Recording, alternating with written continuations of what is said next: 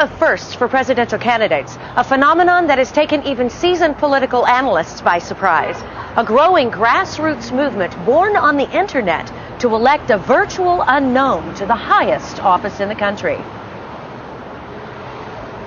It began on a popular online chat site where Diana Falzone, a former Maxim model, hosts a weekly talk show.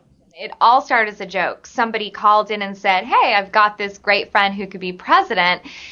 And I thought, you know what, we have access to a lot of people, so why not see if we can make it happen? But no one could have anticipated what happened next. What began as a joke turned into a groundswell of popular support for a candidate nobody had ever heard of.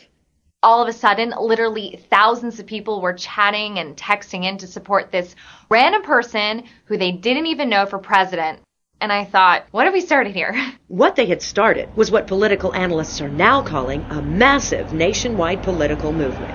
We may be witnessing an historically unprecedented situation where an unknown candidate poses a tangible threat to Republican and Democratic candidates in this contest. Across the country, people from all walks of life are making an extraordinary show of support for a candidate who, so far, no one has ever seen. How about you ladies? Who are you voting for? Would you like me to show you? Sure. Oh. Okay. Looks like this is one candidate who's coming up from behind. For Channel 3 News, I'm Colleen Hayes.